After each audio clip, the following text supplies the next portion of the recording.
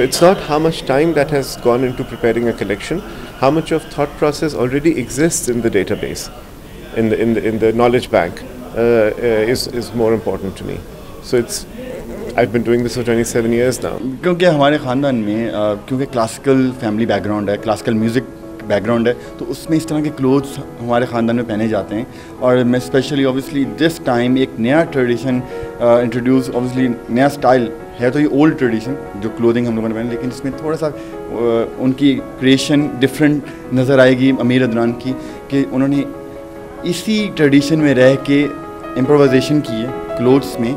और हम लोगों ने इसी वजह से अपने म्यूज़िक में रनवे के लिए स्पेशल थोड़ा सा म्यूज़िक क्लासिकल ख्याल जो क्लासिकल राग हैं उनको फ्यूज़ किया स्पेशली रनवे के लिए। तो बहुत रिलेट करती हैं चीज़ें जो कि लोगों को देख के बहुत मज़ा आने वाला है।